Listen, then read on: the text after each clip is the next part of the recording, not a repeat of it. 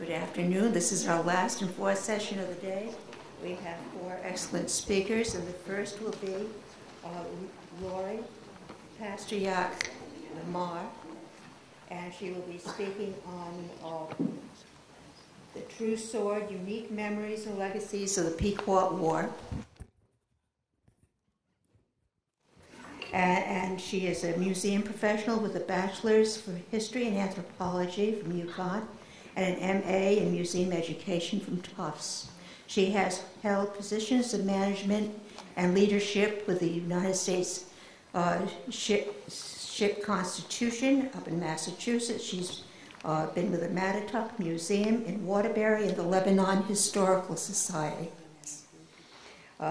She has contributed articles to Foss's newsletter on the Mashantucket Pequot Archaeological Field School, as well as updates on the two battlefields of the Pequot War that the tribe is engaged in at the assistance of the National Park Service American Battlefields programs.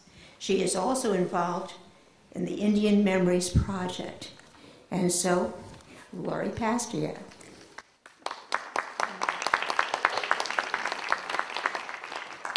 Thank you, Faith. In the Mystic Pioneer on July 30th, 1859, I tried to secure the old blade. I employed the most powerful purchases. I plied the power of love. I tried the potency of money, but all was in vain. Like the old warrior owner, its present proprietors were invincible. I was obliged to retreat without the spoils, and I freely confess that I do not censure the family pride and patriotism that, with such a tenacious grasp, hold the ancient, blood-dipped family sword. Near dawn on May 26, 1637, Captain John Mason led a force of approximately 300 English and native Allied troops in an attack on the fortified Pequot village of Mystic. As a result, hundreds of Pequot were killed, and the English established military dominion by right of conquest. English Pequot War veterans settled there less than a decade later, and generations following, their descendants have kept the legacy of that war alive. Their accounts recall, some painfully and some admirably, the events that took place at Mystic Fort. These memories exist in newspapers, diaries, and museum collections, and are often associated or attributed to specific items and individuals. Perhaps the most noteworthy, John Mason left behind formidable items, including an ancient, blood-dipped family sword. This paper attempts to explore the history of Mason's legacy through the objects and the documents he left behind and the stories they still share with us today. More than 2 decades ago, the Mashantucket Pequot tribe and a team of researchers worked to identify material culture associated with the war. These artifacts were to supplement an exhibit in the tribe's museum. Researchers learned of 2 weapons attributed to Mason. One, a sword displayed at the Lighthouse Museum in Stonington Borough with the Stonington Historical Society, and the other, a rapier, in the collections of the New London County Historical Society. The New London rapier was loaned to the Mashantucket Pequot Museum, and the museum's head of conservation, Doug Curry, worked to research the sword. Curry analyzed the rapier and was perplexed by its condition of its parts, as well as the provenance, which noted this was Mason's venerated battle blade. The story the object told was much different. The blade looked as if it was found archaeologically. The Brazilian rosewood grip of the rapier was from the 19th century. The style of the blade, the hilt, the etchings were typical of the second half of the 17th century, and although the oral history stated it was from earlier years. The decorations on the hilt and the blade were elaborate and expensive, not something a soldier would have carried through battle. Thus, there was a mystery. Mason's life, his origins, and his objects came to life while researching the New London County Historical Society's rapier and the Stonington Historical Society's sword, due to the Battlefields of the Pequot War project here at the museum. Head conservator Doug Curry, in his analysis of the swords, has helped complete this narrative of Mason's life and legacy for this presentation. Nearly 400 years ago, in a cotton in the town of Solingen, Germany, a sword grinder fashioned a broad steel blade to suit its bearer during battle. When complete, his gilt mark a crossed orb by a patriarchal Christian cross, and his initials were engraved, C.S. C stood for Clemens, and S, repeated to emphasize the family name, was either Schaff, von Schicken, Soder, or Stoll. Stamped Me Fecit Soligen, the blade was shipped away to the war-stricken Low Countries, Amsterdam, in the first quarter of the 17th century. Meanwhile, an English soldier in his roaring 20s named John Mason gained military experience. New evidence suggests Mason hailed from Farne, Northumberland, and served in the Low Countries, where he gained military prowess, leadership qualities, and fortification skills. In 1736, Thomas Prince wrote that Mason was trained up in the Netherland War under Sir Thomas Fairfax. There's no reason to doubt Prince's knowledge, as Prince retained it from Mason's grandson, John Mason III. Biographers note that an 18-year-old Fairfax served only 4 months in 1629 in the Netherlands under Sir Horace Vere at the siege of Bois-le-Duc. Mason's rank and responsibilities gained notice from the company elite, from whom Fairfax would have been learning the art of war. Fairfax, although several years younger than Mason, was well connected. His father was a member of Parliament. Fairfax contacted Mason again years later in a request for military service, and eventually ended up marrying Horace Vere's daughter. Mason was armed with a sword before his migration to Massachusetts Bay Colony in 1632. He obtained his broad steel blade in the Low Countries, the blade produced in Solingen. The blade was completed in Amsterdam with a hilt and pommel, as evidenced by the duty symbol added to imported blades which required hilts and were to be sold. The hilt, a type identified as Walloon, named after the metalsmithing region of Wallonia, was commonly used in Northwest Europe and the Netherlands during the 17th century. The Walloon hilt is sturdy, economical, and meant to be used in actual military service. The pommel of the sword acts as a counterweight to the heavy, steel, broad double blade.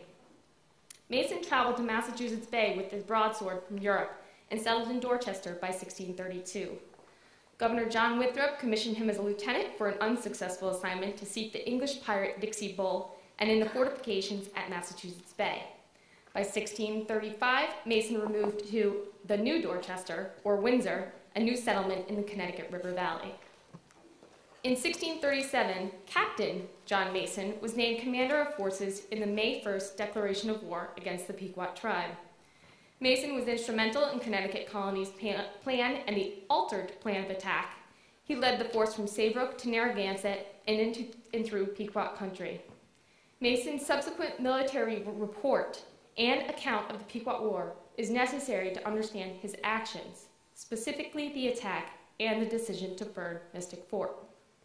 Numerous sources include Mason's primary recollections of the war, and they became the groundwork for countless future conflicts and discourse between Connecticut and other entities for the next 150 years, especially that of the Mohegan tribe and disputes regarding Connecticut's political boundaries.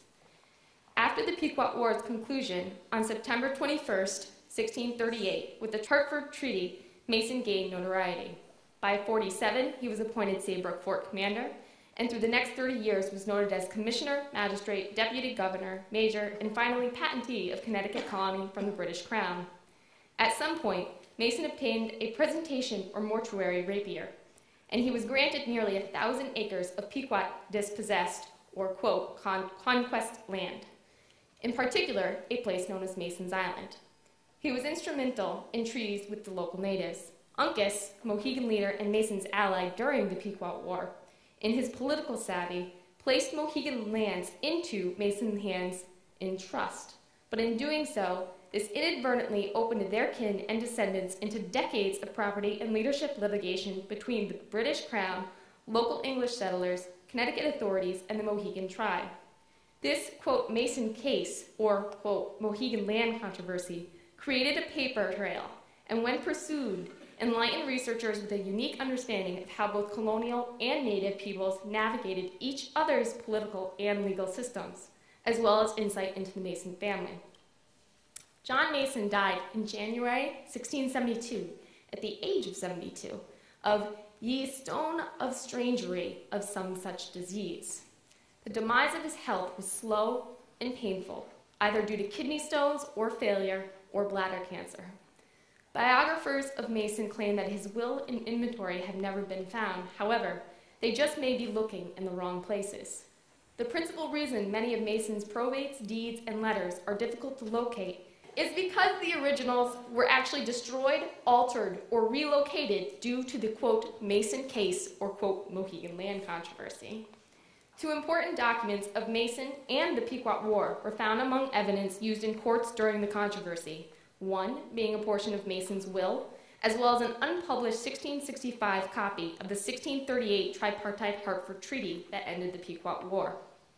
This copy of the Hartford Treaty contains additional provisions which focus not on debilitating the Pequot tribe, where most historians tend to focus when studying this treaty, but on the pending Mohegan and Narragansett relationship and moving forward with each other and with the English. In the portion of Mason's will, he left the majority of his Stonington land, specifically the Great Island, now known as Mason's Island, to his son Daniel. This corroborates not only with the family's oral history, but also the tale of Mason's two swords. Both the broadsword and rapier were prominently recalled by family and antiquarians during the 19th and 20th centuries. They were considered by some as symbols of, quote, American patriotism, and showcased for their legacy as tangible evidence of historic events. After Mason's death in 1672, family oral history recalled his swords were inherited by Captain Daniel, Mason's youngest son. With additional oral history, the swords were then bequeathed to Mamiah and next to Andrew. These men were proprietors on the family namesake of Mason's Island, and the weapons never left the property. Andrew Mason, in 1781, split the two blades, one bestowed to his nephew Andrew Gallup. Gallup, remarkably, was also a Pequot War veteran descendant, but he survived the Battle of Groton Heights, just one result of Benedict Arnold's treason against American colonial forces. Gallup, an artilleryman of a regular garrison, was struck by a musket ball and stabbed with a bayonet as he lay helpless on the ground. He recovered and died in 1853, nearly 92 years old. He descended from John Mason, a sword of whom he received from his mother's brother, who was third in the line of direct descent from the famous John. His uncle Andrew presented him with the sword of his ancestor, to always keep it as a memento of his ancestor's service to the country, and given him on one condition, that it should be kept in the family line. The blade bestowed to Andrew Gallup during the Revolution was the presentation rapier, and although he was instructed to keep it safe, it was nearly lost, not once, but twice during its lifetime. The most remarkable of these losses gave the rapier its confusing but almost archaeological state preservation mentioned earlier. Quote, Andrew's sons, Andrew Henry and Asa Lyman, then young lads, organized a military company of two and armed themselves with the old sword. But a dispute soon arose as to who should be captain of the company, and the sword was dropped in the grass and forgotten. It was not found until 6 months later, and then much the worse for its long exposure to the elements. The lads learned upon that occasion in the most impressive manner with what value the relic was cherished by their father, a love they inherited with mature years, unquote. Again, in 1876, the rapier was exhibited at the Centennial Celebration in Philadelphia with Miles Standish furniture, and it was misdirected after the celebration and lost for over a year.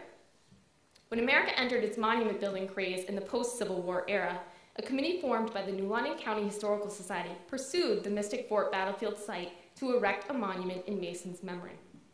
Between 1866 and 1887, the Connecticut legislature approved the monument, its site and style.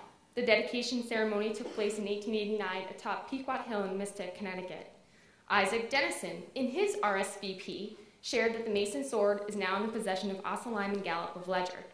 Richard A. Wheeler, considered a, quote, man of mark in Connecticut, carried Mason's rapier at the unveiling, where many descendants of Major John Mason were also present. Interestingly enough, the Mason brothers, John V and Andrew of Mason's Island, never RSVP'd to the gathering and did not attend. Less than 5 years later, this rapier was donated to the New London County Historical Society, where it still is today. The Mason broadsword, however, stayed on Mason's Island with the two Mason brothers. In 1854, the first description of the sword on Mason's Island is documented by a witness who visited the homestead. In the possession of the descendants of the old warrior, I found the veritable, venerable, glorious old battle blade. The trusty old sword is of ancient English manufacture, of very plain puritanic pattern, double-edged, straight in form, very heavy, and steel throughout, even to its mounting, except the encasing wood and leather to the part grasped by the hand. Small portion of the point has been broken off. As now seen, the entire sword is about 3 feet in length, the blade measures about 2 feet and a half, and is about 2 inches broad at the hand. Upon the whole, the old instrument is yet good for many a battle, should it be needed, and the wielding hand must be cold indeed that would not catch a warrior's inspiration from its gory and victorious history." Unquote. In 1914, the Masons lent the broadsword to Stonington for the 1914 centennial celebration, where it was carried in a parade by Charles J. Mason, a 7th-generation descendant of John. The sword was donated to the Stonington Historical Society, presented by Elizabeth Colgrove and Dr. Gordon Allen by 1940. Since the donation, the sword has been in the collections of the Stonington Historical Society and on display at the Old Lighthouse Museum in Stonington Borough. 3 years ago, the beginnings of this research was presented for the Stonington Historical Society at a packed house public program, and it was here where both organizations displayed the John Mason swords, reunited for the first time in nearly 250 years.